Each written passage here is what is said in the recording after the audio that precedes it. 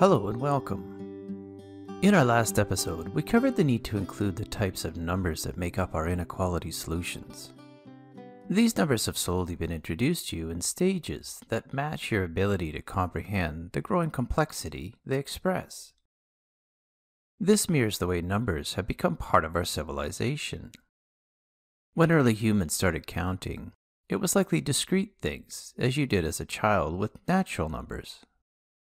The need for zero things, or negative numbers, would have been strange indeed, as it likely was for you at first. With advancements in science and the requirement for accurate measurements, continuous data and rational numbers were needed. So once again, we see our number system evolving as needed to handle the growing complexity of our world. By adding solid circles to our graphs for discrete data, or stating the types of numbers using set notation, we can more clearly define the numbers we wish to include in our solutions. In this segment, we'll introduce how we can show linear inequality solutions on a graph. We'll do a quick review of linear equalities first. When our equations have two variables, we arrange the terms into standard slope-intercept form, y equals mx plus b. By formatting them this way, we get good at recognizing and evaluating the graphs for slope, intercepts, and direction. Starting with the most basic equation, y equals x, we get a line that crosses through the point 0, 0, and rises up and runs to the right in equal steps. As the coefficient m becomes greater than 1, the slope steepens until it becomes the vertical line x equals 0. When m is smaller than 1, the slope decreases until it becomes the horizontal line y is equal to 0. For negative values of m, the line flips to the opposite direction, rising up and running to the left, but the slope pattern would be repeated. Finally, as the constant term b becomes greater than 0, the y-intercept goes up, matching the value of b, or down as b becomes less than 0.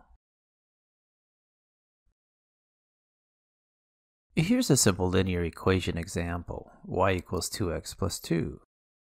By inputting values of x into the equation, we get corresponding y values we can summarize into a table.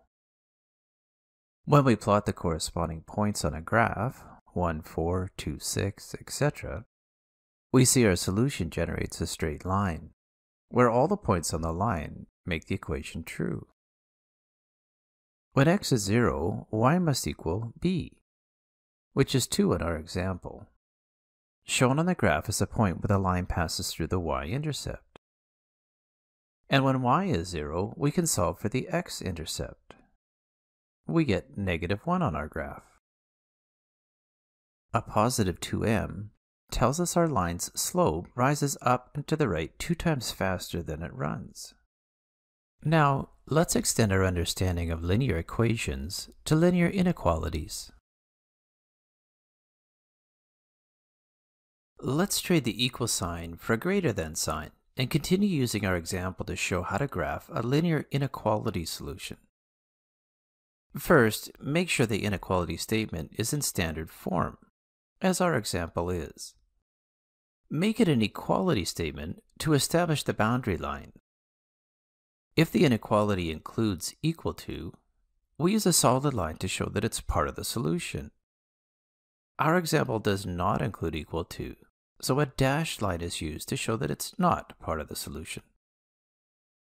Use the direction of the inequality sign to tell you whether the solution lies above or below the line.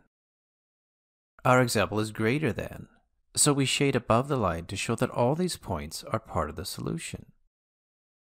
As we've been doing with previous inequality solutions, test some values to confirm your answer. Try any point in the shaded area of the solution, say negative 2, 0, and substitute the respective values. We get 0 is greater than negative 2, which is true, so we can confirm that it's part of the solution. Try one outside the solution, for example the point 0, 0. Now we get 0 is greater than 2, which is false as we'd expect, given that it's not part of the solution. Here's another example. 2y plus 4x is less than or equal to 8. First, we need to put the linear inequality into standard form. Subtract 4x from both sides, and divide all terms by 2. We get the linear inequality that really means two things.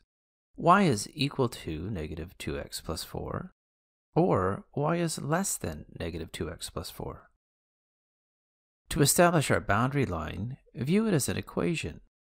We could make a table of values, or use our understanding of intercepts to give us two critical points on the graph.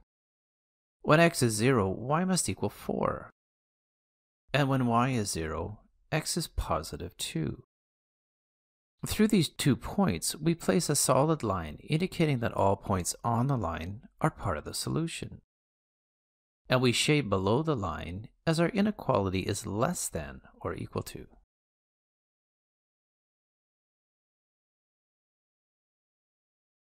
As we've learned in previous episodes, inequalities cover a wide range of possibilities. With two variable linear inequalities, our solutions go beyond an interval on a line. Now they extend in 2 dimensions, and we need to show this effectively on a graph. We put our inequality statements into standard slope-intercept form. Then, make them equal to establish a boundary line. If the inequality symbol includes equal to, the line is solid, indicating that those values are part of the solution. Without an equal sign, a dashed line indicates the line is not part of the solution. Check the direction of the sign. Greater than means to shade above, and less than means to shade below. So now we can graph our 4 possible inequalities. Greater than or equal to, less than or equal to. We'll take this one step further in our next section, applying what we've learned to solve systems of inequalities.